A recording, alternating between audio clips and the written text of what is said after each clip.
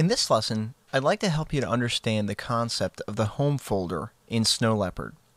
The home folder is basically an area where you can store all of your files related to you as the specific user on the computer. We'll talk more about user accounts in Chapter 4, but for now simply understand that when you created your username and password, when you first installed Snow Leopard, or when you purchased your computer, an account was created for you and you were given a home folder. Let's take a look. If we go to the File menu and we choose New Finder Window, you're going to notice that in the sidebar there's an item that has a house icon to the left of it. Now your user account hopefully is going to be a different name than mine is. However, it's important to understand that this is your home folder. And so if you click on that item, in my case it's being displayed by default, it's going to list all of the folders that are contained within your home folder. Now once again, this is where you can store all of your files, and it's a good idea to do so in the event that you need to purchase a new computer in the future, or if you have to reinstall software on your computer, you know where all of your content is stored. So the first thing we're going to take a look at inside of the home folder is your desktop.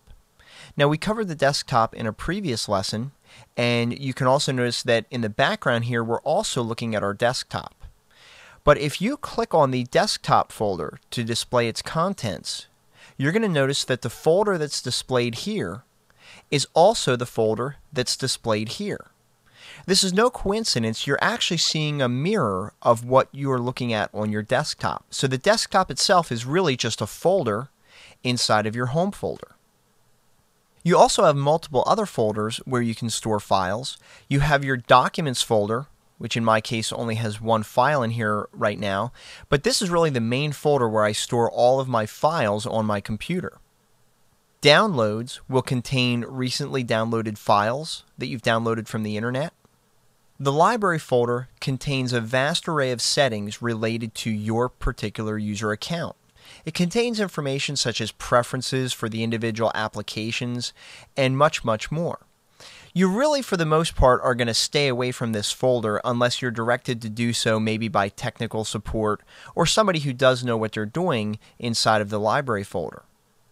The Movies folder allows you to store movies that you have downloaded or edited if you purchase the iLife suite of programs, or any other movies that you might want to store. It's just a great categorized area where you can put your movies. Music allows you to put your music in here, and if you're using the iTunes application to organize your music, this is where your iTunes folder will be located.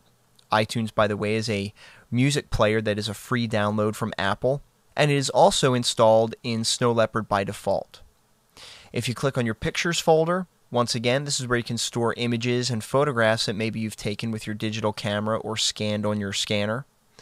And then we also have a Public folder, which is where we can share files with other people. We'll touch on this in a future lesson, as well as Sites.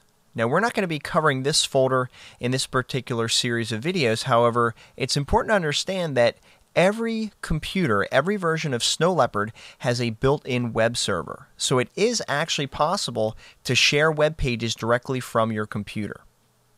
So now that you have a good idea of how you would use the home folder, let's move on and learn more about Snow Leopard and what you can do with the software.